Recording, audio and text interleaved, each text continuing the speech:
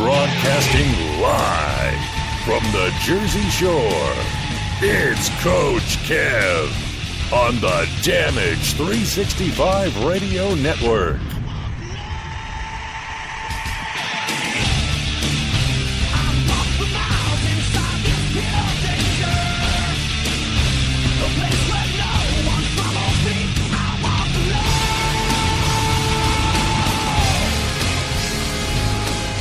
And welcome back, everybody, to another exciting episode of the Indie Super Show here on the Damage 365 Radio Network. This is episode number 34. I'm your host, Coach Kev. I will be joined a little later around the 6 o'clock hour by Nick the Beard, who will be calling in via satellite. And at this time, without further ado, we are going to bring in our guest of the day, WWE Hall of Famer Greg the Hammer Valentine. Greg, welcome to the show. Thank you, guys. I was waiting for you to call me, but I had a premonition. I better call you. It's okay. It's okay. We like premonitions, especially when they're a positive one. Yes. Okay, let's get right into it. You know, no beating around the bush. I got a bunch of questions for you we'd like to ask. First things first, we're going to start with your career before we get into the topic of the day. When was it that you decided that you wanted to become a professional wrestler? Like, what was your inspiration? 1969, and on the road with my father, Johnny Valentine, in Texas. So your dad was your inspiration. You wanted to be like your dad, so you got right into the family business. Absolutely, because I grew up in Seattle, and there wasn't a lot of wrestling on TV out there. I think we got Portland, Oregon wrestling, but I laughed at that. But when I went on the road to see him in Texas and watched his matches, and I was so impressed. I wanted to be just like him. All right. It's a good feel good story, Dad. I didn't want to be like any other wrestler.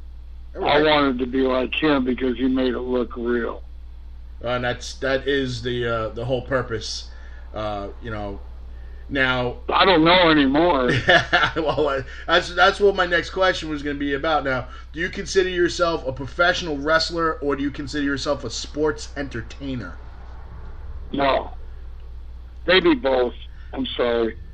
Maybe both. I entertain in my interviews, and so I entertain by flipping my blonde hair around and wearing the fancy robes and working the crowd a little bit. But I never really, I just used to make faces at them, and I really didn't have to do much. All I had to do was look at them, and they would boo me.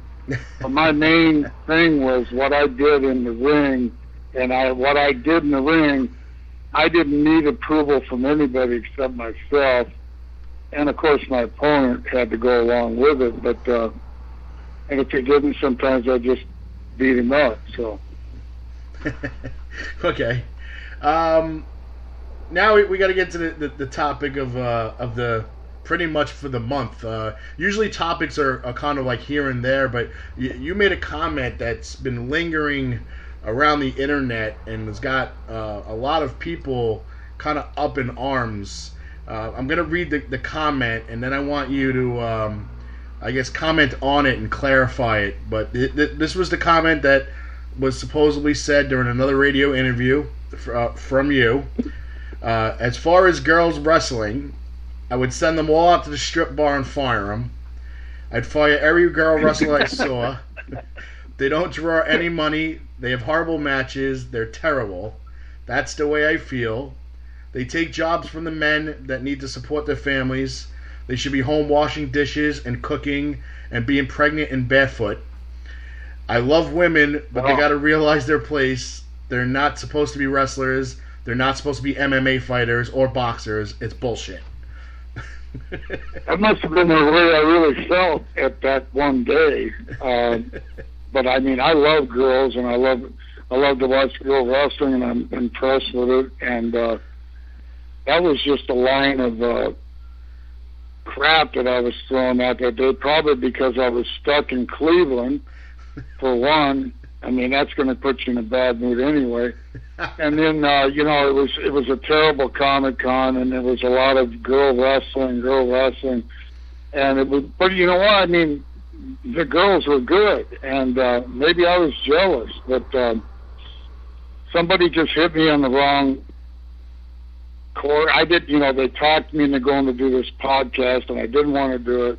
Mm-hmm. I thought it wasn't getting any further out than Cleveland, and wasn't really familiar with all the podcast phenomenon going on. I did do one with Piper, mm-hmm. God bless him, and so I was just kind of like, there was nobody there, and I really said it as just to get a reaction. Okay. I really don't mean that. I don't mean they should be all home, pregnant, and all that kind of stuff. I mean, Jim Neidhart's daughter, I know her, and I know Ric Flair's daughter, and I see a lot of athletic potential. My wife loves watching the Divas, so I was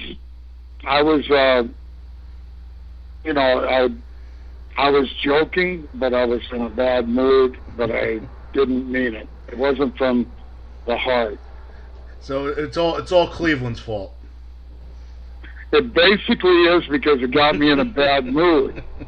I swear. I mean, I was stuck in Cleveland for 5 days, not making any money, but I finally did make some money because the guy came through, but I thought he was going to screw me around.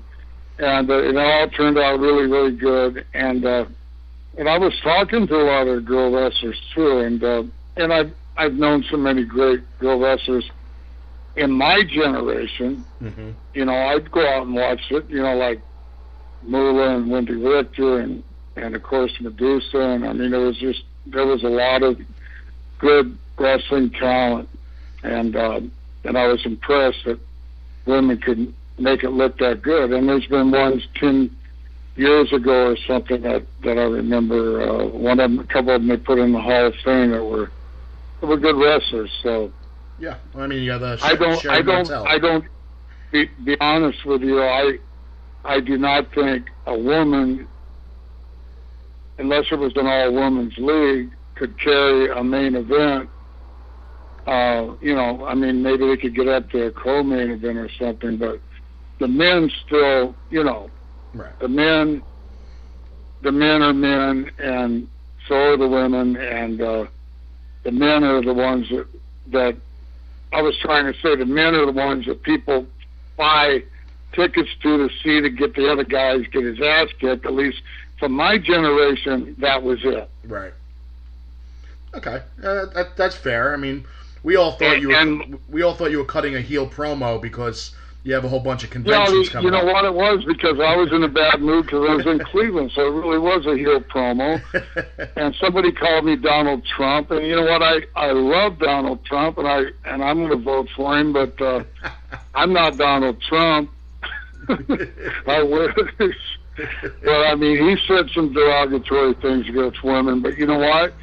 It backfired on him, and he had to apologize. Well, he really didn't apologize, but he realizes he's like a bulldog, and I'm not really as bullish as he is, but I was a rugged, tough wrestler, and I never admitted to I don't even like watching any other guy wrestling, I mean, but just between me and you, I still watch it, but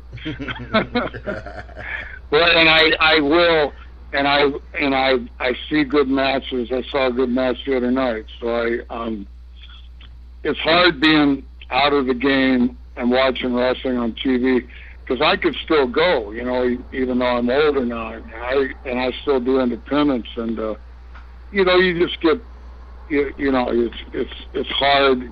It'll never leave my body, wrestling.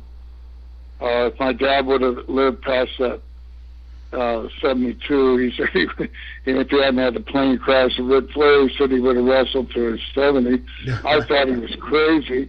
But here I am, 64 years old the other night, and I wrestled 2 shows out in Michigan.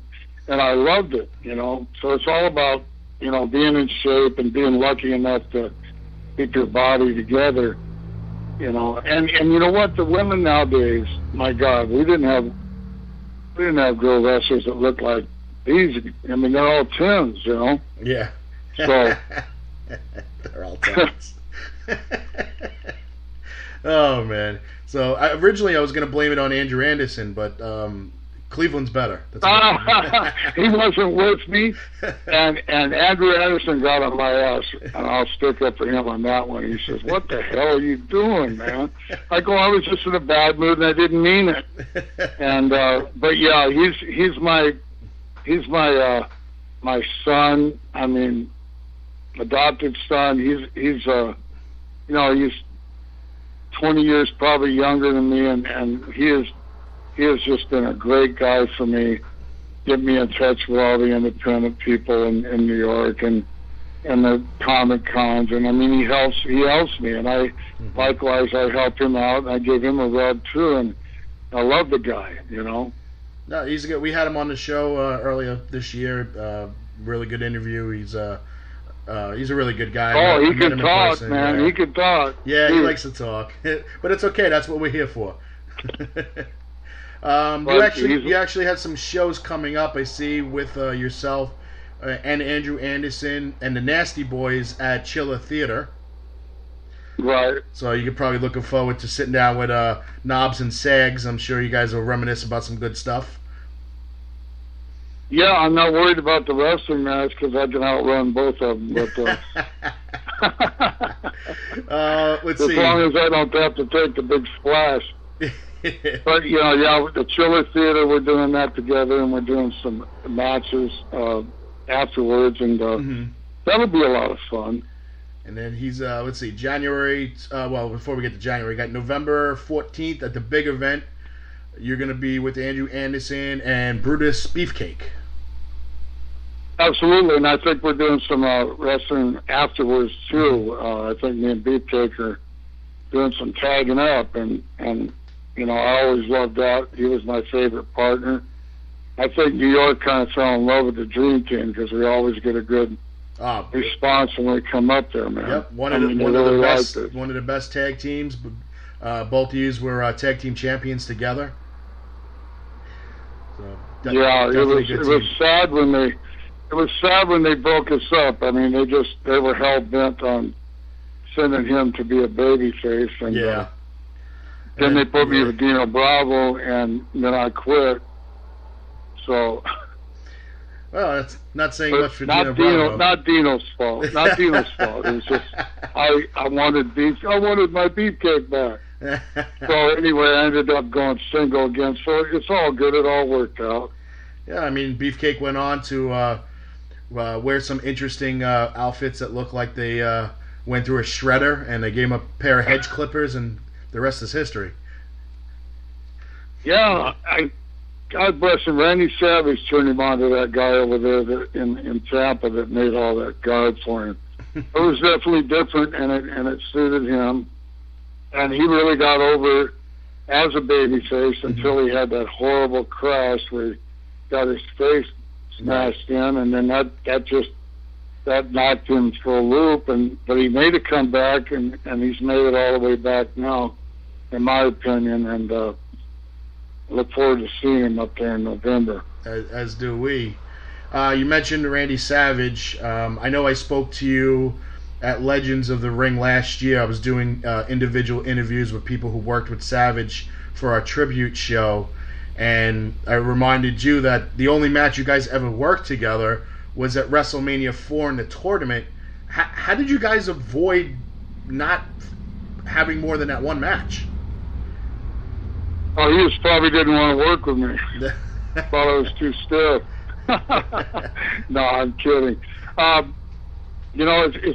We were both, of course, villains, heels, whatever you want to call it, and we were always. But he did turn. By the time he made a turn, I think I was gone, or I was in tag teams. That's what it was, because we up to WrestleMania 4. That was a surprise